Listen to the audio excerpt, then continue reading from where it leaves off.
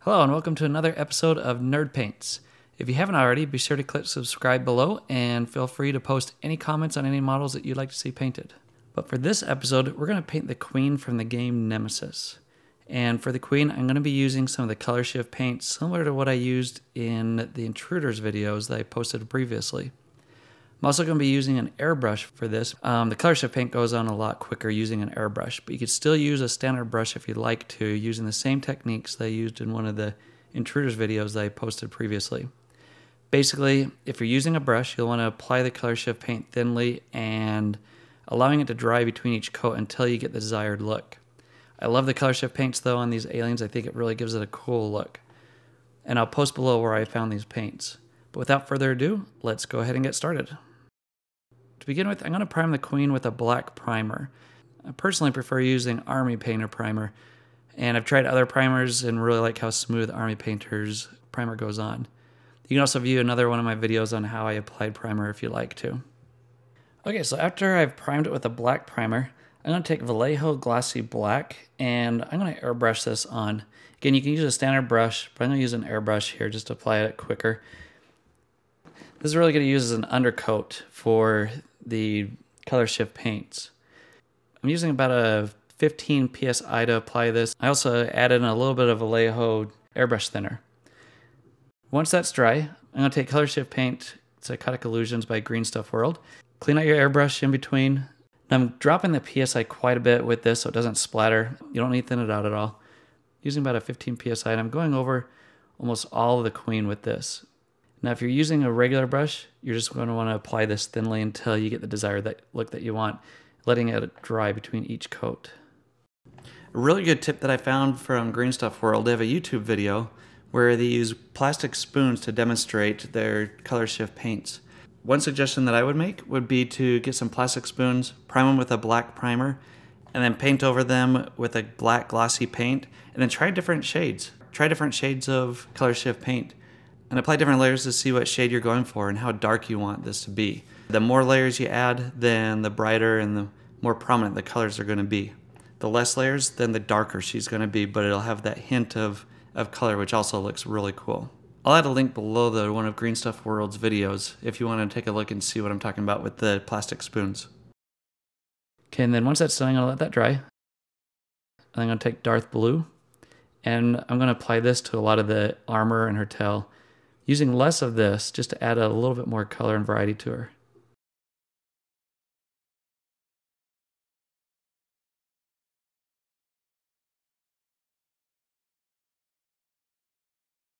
I think this, along with Psychotic Illusions, gives it a really cool, unique look to her. I really like how these Colorshift paints turn out and how they just change different colors in different lighting. I'm going to apply some of this on top of her arms. And a lot of her armor, she's almost all armor. A little bit on her chest, on her shoulders, her arms, her legs. Just kind of working my way around until I get the look that I want.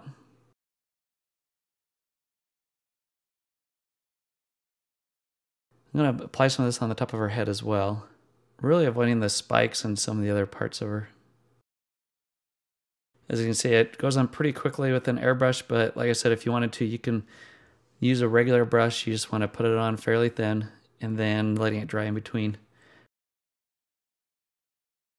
Next, I'm going to take Necrotic Flesh by Army Painter. And then with this, I'm going to airbrush the spikes coming off of her head. Now with these paints, you are going to want to thin it out a little bit. If you're using an airbrush, I'm using Vallejo airbrush thinner. And as you stir it up, you want it to be almost like a milk type consistency.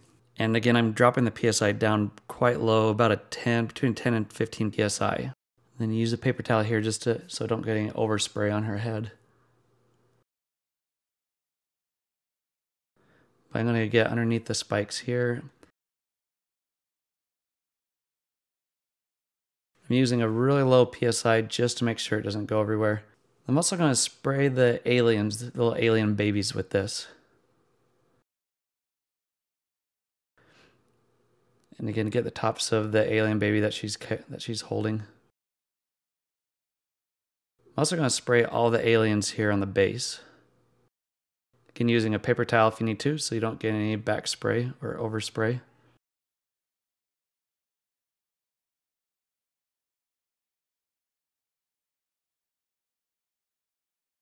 As you can tell, we haven't had to do a whole lot to make it look like this at this point. I think it's turning out pretty cool so far. Next, I'm going to take Brew by Army Painter and clean out your airbrush in between. And again, I added a little bit of Vallejo airbrush thinner. I'm just going to get the tips of the spikes on her head as well as the tops of the aliens. So I did add, same thing as before, I used Vallejo airbrush thinner to thin that out a little bit, and about a 12 psi.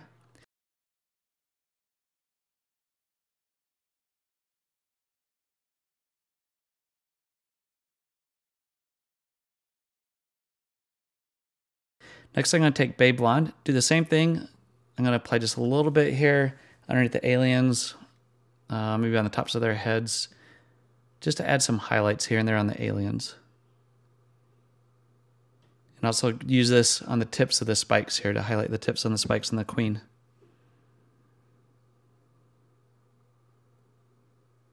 Cool, this looks pretty good so far. And I'm going to use the same thing. I'm going to highlight just a little bit here on the tip of her face here, of her mouth.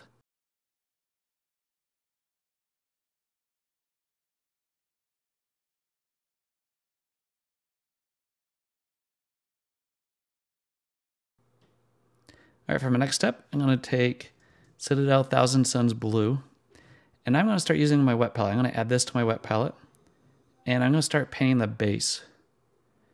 I'm also going to take Techless Blue by Citadel and Ulthian Gray and add these to my palette as well. So I'm going to take the first one that we added, which is the Thousand Suns Blue, and that's going to be my base color for the arm here on the hydraulic arm. So I was searching for some different ideas for the base here, and I came across one of the videos. I've got to give credit to Heroes and Bosses. They did a really cool video on the Queen. You can take a look at that as well. Just do a search for Heroes and Bosses as his channel and painting the Nemesis Queen. And I really liked his idea of using the yellow and black stripes, kind of like caution tape here on the base. So I'm going to do the same thing, similar to what he did. Like I said, he did a great job on his as well. And I got to give him credit on what I'm going to do here for the base on mine. Similar to his, black and yellow stripes, kind of like a caution tape or caution paint that you would find on a lot of heavy machinery in a factory. I'll add a link to his video down below as well. But as I was searching online, I found that a lot of factories will use blue or yellow for types of machinery similar to this. After that's done, I'm going to take Ulthian Gray and I'm going to paint the other parts of the base. Paint the lid with this as well as the other parts of this machinery down here. So I'm going to use Ulthian Gray to paint the rest of the machinery down here. The lid, as well as the remaining part of the base, minus the main ring around the bottom of the base. I'm going to keep that black.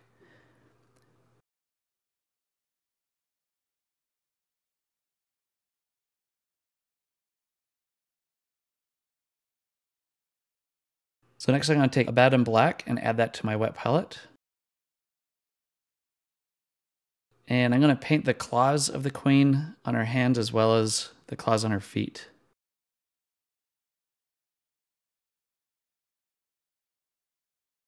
Next, I'm going to do any touch-ups needed on the hydraulic arm or anywhere else that you might see.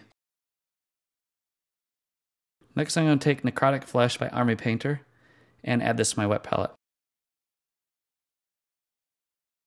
Do a little bit of a mix, just a little bit of black mixed in with that. And I'm going to add a little bit of highlights and just different tones to some of the aliens. Maybe behind their heads, on their skin. Different parts, just to add a little bit of a variety, as well as the alien here that she's holding in her hand.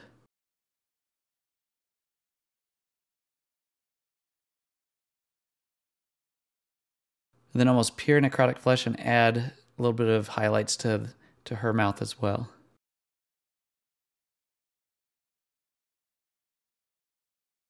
Maybe just brighten it up a little bit. I'm going to add a little bit of Ulthian Gray in that, and then I'm going to add some highlights to the tips of her spikes. And with a second brush, I'm going to blend that in here.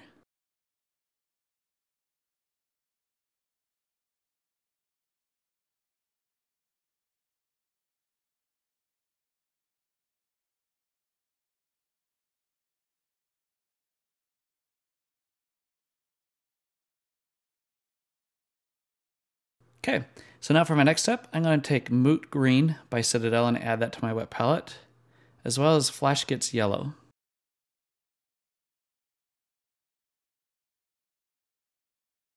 I'm going to take some of the Moot Green and start painting the slime with this.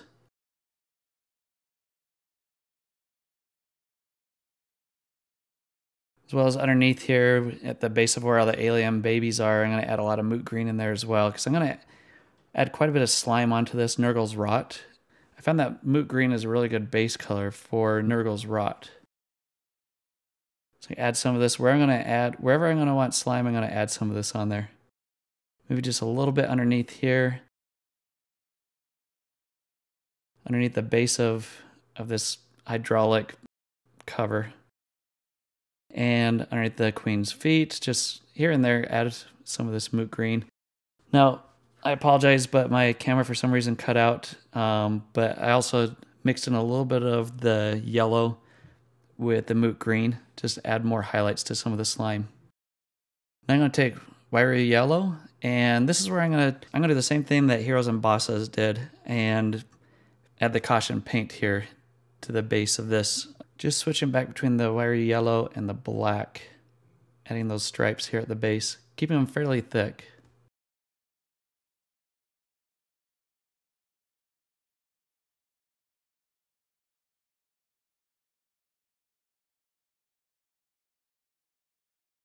And after that, I'm going to touch up the base here with the black, with the Abaddon Black, and just go around the ring of the base. So far, I think this is looking pretty cool.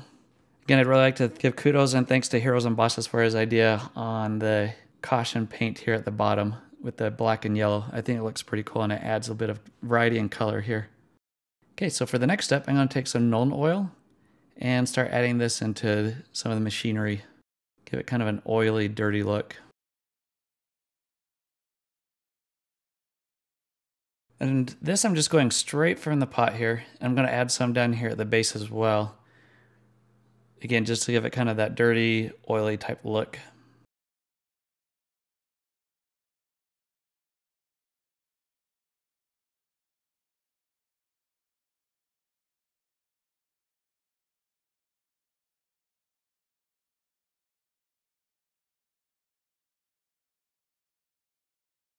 You'll want to let the Nuln Oil completely dry before you move to the next step.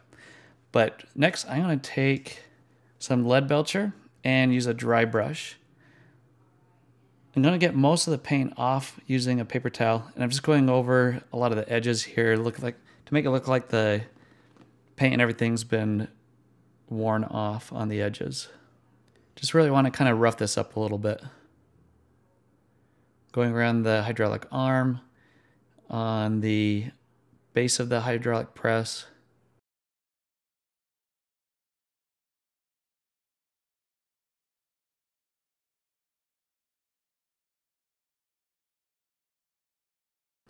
I'm also going to take this and very lightly dry brush over the Queen's armor. Just want to bring out some of the edges here and add a little bit of more of a metallic tone along the edges of her armor. I think this will help bring out some of the details here.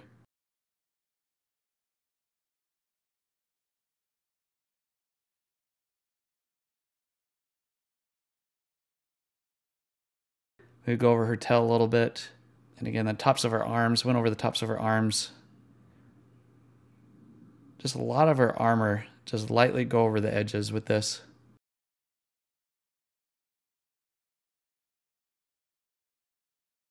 All right, I think this is looking pretty cool. I really like how this is looking out. So next I'm going to take Typhus Corrosion, and I'm going to start adding a little bit of rust down here.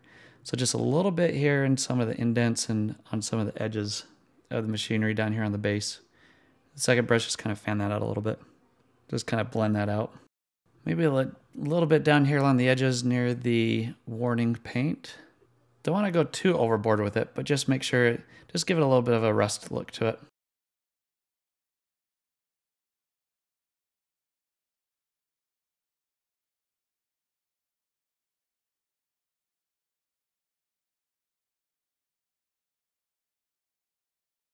Next, I'm going to take Rise of Rust by Citadel, and using a dry brush, I'm going to lightly go over wherever I applied the Typhus corrosion. I'm get the majority of that off using a paper towel.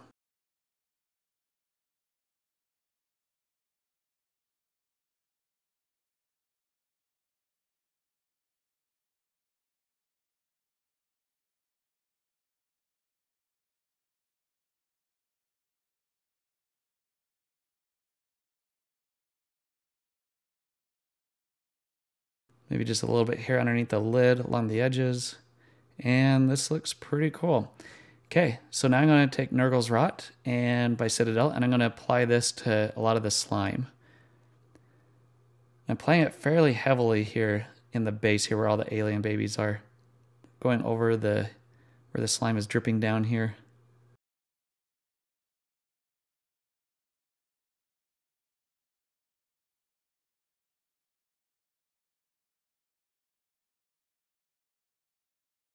And then on the underside of this alien baby here with some of the Nurgle's Rot. I'm going to add some slime, some of the Nurgle's Rot to her mouth as well. I want to give it kind of a slime look here.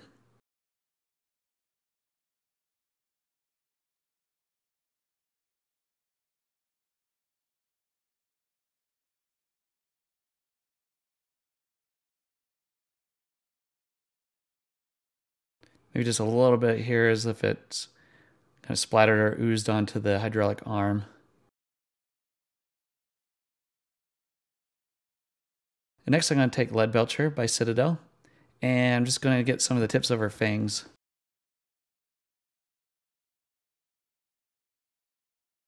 And just a little bit on some of the claws of the alien babies.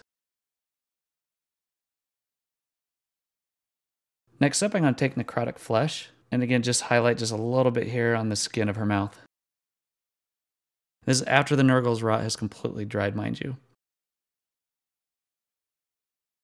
And then you can go ahead and do any touch-ups. So I'm going to touch up the base again with the Bed and Black, and just go over and touch up anywhere where you feel it needs to be done. But with that, I think that'll do it. This looks pretty cool. Go ahead and continue any additional highlights or any additional touch-ups that you may need to do.